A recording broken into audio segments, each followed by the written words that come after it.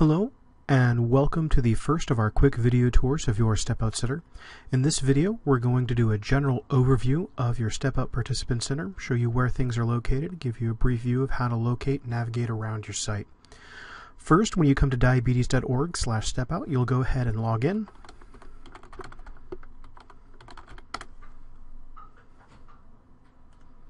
Once you've logged in, you'll click on the Step Out Center link, and that's going to show you a list of the cities that you have registered for. You'll click on your city name, and that will bring you into your Step Out Center. On your Home tab page here, you'll have your progress bar. This is going to show you how much you've raised so far versus your goal. It'll show you how many days you have left and what percentage you've raised so far. Beneath that, we have a series of 4 buttons. These buttons are going to let you make a quick donation to yourself. They'll let you install the Fundraise with Facebook application, which will link your center to your Facebook profile. This will allow any donations you receive via your Step Out Center to show up in the newsfeed of your Facebook profile and allow your friends to see that and come to donate to you. We have a quick button here to jump to sending an email to your friends and family, and we have a button to add badges to your email so that you can use graphic badges in your email outside of your Step Out Center to continue to drive traffic back to your fundraising page. Over here on the right hand side, we have an Update Your Personal Page button. This will allow you to jump over, customize your content, add in a picture, add in a custom URL link. You can jump straight to sending emails. You can jump to manage and upload your contacts. You can view your city's event page, and you can go to our help link.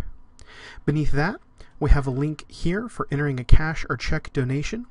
It's important to keep in mind that your offline donations will not automatically appear online. You will need to enter them here. Enter the first name, last name, amount, and cash or check. Click Add, and they'll show up on your honor roll and on your thermometer. We also have a link here to update your information. This will allow you to update your address information as well as your password and monitor your email settings. On your email tab, it'll bring you to your composition page, and from here you can jump to your drafts folder, your sent messages folder, as well as import contacts. Your progress tab will show your overall fundraising progress so far. It'll show you a graphical representation of your progress, as well as your donation history, and will allow you to turn on or off your donation notification.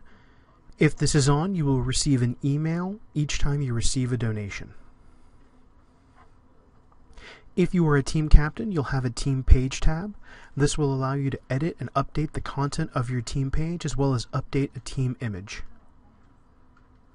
Our fundraising tools page will allow you to come here and download fundraising guides, team captain guides, as well as tools and banners to promote Step Out and guides to double your fundraising and add badges. Please stay tuned for our second educational video. Our second video is going to cover how to upload your contacts. Thank you. We look forward to seeing you in video number 2.